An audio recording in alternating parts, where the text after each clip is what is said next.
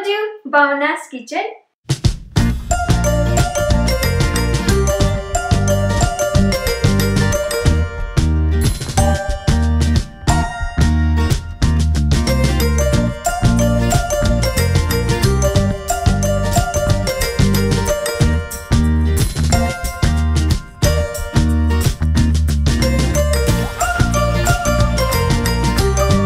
Today I'm making butter Makhan.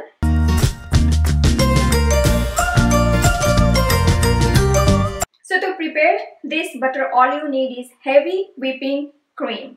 It takes only about 2 minutes for me to prepare this butter in my food processor. So I use this my Brown brand food processor with dough making hook.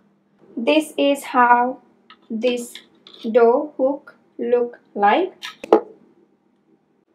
So into the processor I'm going to add cream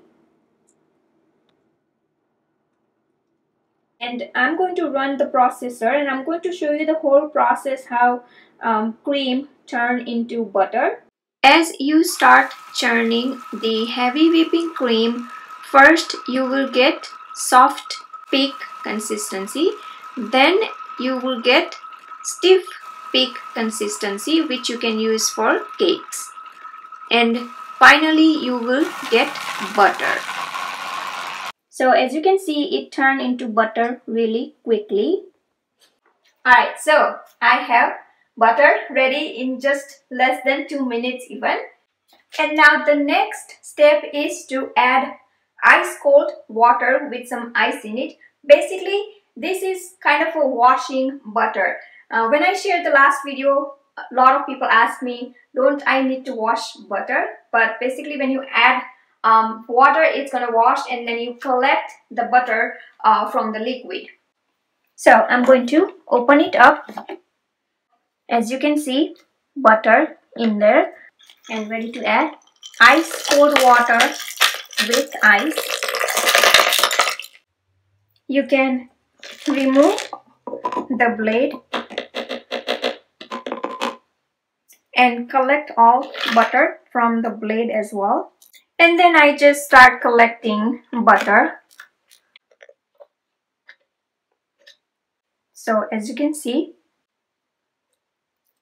you can squeeze out water. And there I have butter. I feel like eating this butter just as it is even. When I make Kathiawadi menu, that consists of bajra rotla and lasuni chutney, garlic chutney basically, and ringan, nusak, khichdi, I have to have this butter, homemade Makhan.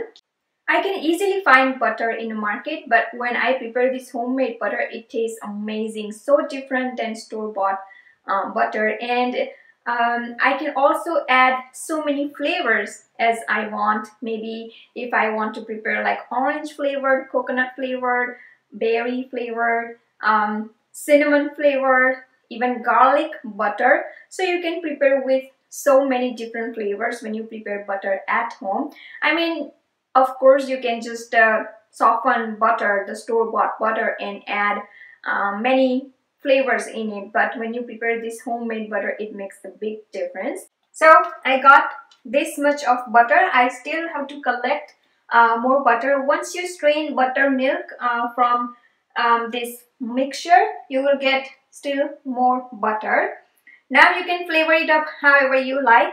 I usually prefer to add flavor towards the end when before I add ice cold water, so that it is mixed slightly, especially salt.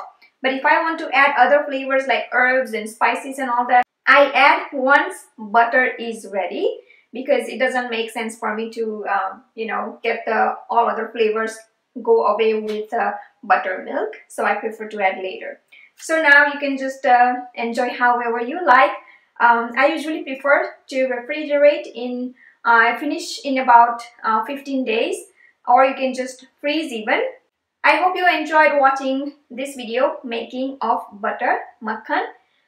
Do like and comment below. And if you haven't subscribed to my channel yet, please do so now. And Also, you can visit my website bhavnaskitchen.com for new recipe tips, tricks and ideas in the kitchen.